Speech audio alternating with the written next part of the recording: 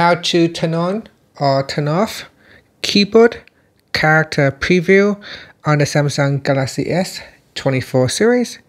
First, tap on the home button to return back to the home screen.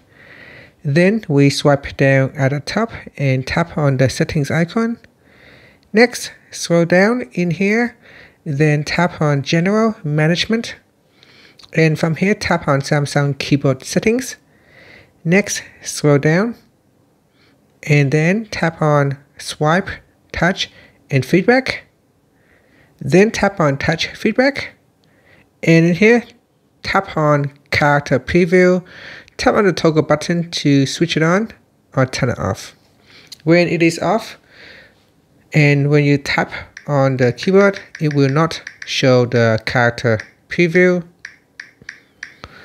If you switch it on, you can see that every time you tap on a key on the keyboard, it will pop up with a character preview indicating that you have successfully tapped on that key.